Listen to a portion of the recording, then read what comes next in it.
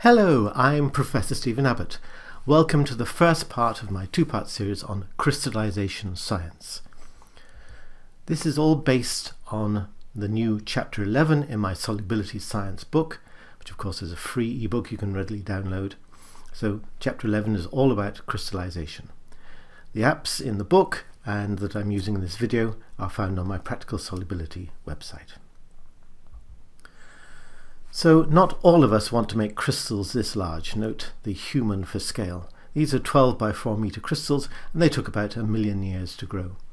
The image is courtesy of Professor Alexander van Driesche, who told me that for the first couple of minutes you are so in awe of these beautiful crystals you don't realize you're going to die in the next 8 minutes unless you do something about it. It's so hot and humid you die in about 10 minutes. So don't try this at home. This is all about the solubility aspects of crystallization.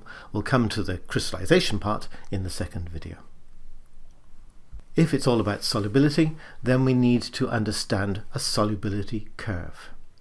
So at high temperatures, 100 degrees, the solubility is high, 600 and 700 mg per mil, and at low temperatures it's low, in this case 42 mg per mil. And we need to know what this curve is like. What does it depend on?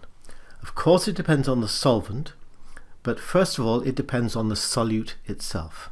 So if I have a high melting point solute, you'll see that the solubility goes down. It's only 250 mg per mil for a 240 degree melting point. It also depends on the enthalpy of fusion. If I increase the enthalpy of fusion, then the solubility goes down. If I decrease it, it goes up. It also depends on the change in heat capacity, which is a bit complicated. I'll come to that later. So that's the solute dependence, but of course it also depends on the solvent. And in this simple app, we just assume an activity coefficient, gamma. So this is an ideal solvent where the solvent and the solute are perfectly happy together. If I have a less ideal solvent, if I decrease the activity coefficient, then the solubility goes down and down and down, so I'm now in the 20 mg per mil range. You can't do anything about the melting point enthalpy of fusion. You can do a lot about the solvent. So let's find a rational choice of solvent.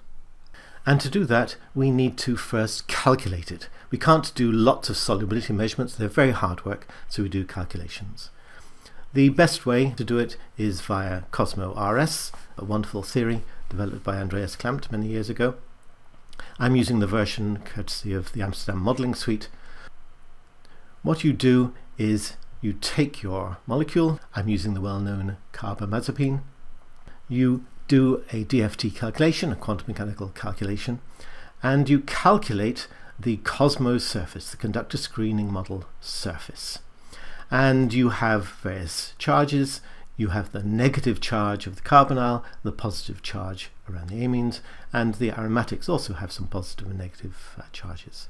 And from that you can calculate the solubility. In this example I've got NMP, anisole and cumene. We happen to be more interested in the cumene, so here's a full calculation of cumene, starting at 80 mg per mil, going down to nearly 0 mg per mil at low temperatures. So if you want to crystallize carbamazepine, it turns out that something like cumene is a good choice. The experimental data of this curve are found in the literature, and these CosmoRS calculations are a pretty good way of doing it. So that's how you would find the solubility aspects of a solvent. Suppose you have found the perfect solvent in terms of solubility, but you can't use that solvent because it's toxic or not green or something like that. What can you do about it? Well, one trick is via Hansen solubility. You can find out that this solvent here is outside the solubility sphere. This solubility sphere is saying that any solvent in this three-dimensional range will dissolve the solute, but this is a bad solvent and will not dissolve it. And this is also a bad solvent and will not dissolve it. If you make a 50-50 blend of these two bad solvents, you would have a perfect blend in the middle, so two bad solvents can be a good solvent. So you can replace a bad good solvent, i.e. one which is toxic or too costly or something, with a mix of two good, environmentally friendly, cheap, bad solvents. But just as importantly, you can make smart blends. You don't have to use bad solvents, you can use less good solvents. You can do a smart blend where you fine-tune things like solute solvent hydrogen bonding, because crystal growth can often depend strongly on whether part of the solvent is really attracted to part of the crystal. Sometimes it can help it grow, sometimes it interferes with growth. If you can tune the blend so you keep the solubility right but change the ratio of hydrogen bonding donors and acceptors, you can tune the crystal growth. There's another set of tricks. If you can't use a cooling crystallization, you have to use anti-solvent crystallization. So you start with a good solvent and then add a bad solvent. But there's a danger here, and it's very clear in Hansen solubility space to see what's going on. We have a borderline solvent here, so it's inside the sphere, so it's still okay to dissolve it, but it's not brilliant. We have a good anti-solvent, which is quite outside, so as soon as you add a small amount of that good anti-solvent, you move outside the sphere and it will start to crystallize. That's brilliant, that's what anti-solvents are for. If you use a bad anti-solvent, this one here, the first thing that happens is that the solute gets taken in this direction and you end up in a really good solvent regime. So you increase the solubility, so you have to add a lot of the bad anti-solvent before it'll crystallize out. So you can't crystallize with a bad anti-solvent like this. You can do all these calculations in CosmoRS. I find it's very good to be able to visualize it in Hansen solubility space and then do the clever calculations within CosmoRS. We have a complexity in crystallization of zones. So here's my solubility curve, this one here. That's what we've been discussing. And if I start cooling from 40, let's say it's 40 degrees, and get to 35 degrees, then, oh, right, I'm now less than the solubility, so it should start to crystallize. In fact, there's often a dead zone where nothing will happen at all, say for 1 degree. Then you're in this zone here, and actually it will take forever for a crystal to appear at all. If you put a seed in, it will start to grow as a crystal, but nothing much else will happen.